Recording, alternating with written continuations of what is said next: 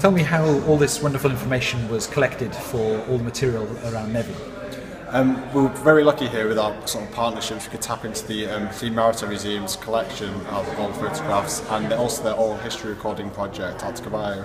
So we could link into the videos and pictures for that. We also used commercial and local societies' information as well. So through their online web presence, we used information from their websites and from social media as well, and linked that in through their permission to the content on the online lottery system. Yeah, we've put 30 beacons in locations which range from down on the coast by Pisgith all the way to Eden, and then all around the town of Nefyn. There's a couple up the mountains and in the places of interest around. Yeah. What kind of materials will we find on these beacons? What can we see?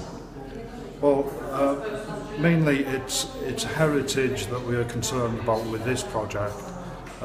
So there's not a great deal of depth in the information, but the information is pertinent to the place where somebody is at the time.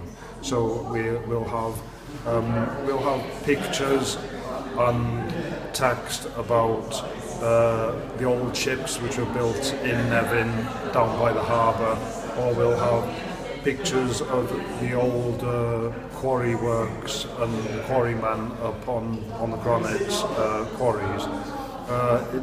It's a bit of information pertinent to the place, and there's a lot of it. There's 30 of them. And in terms of creating the online content, how easy was the interface? How did you find that? It was fantastically simple. To me, I was expecting something more complex, but it was even more simple than WordPress or any other online software.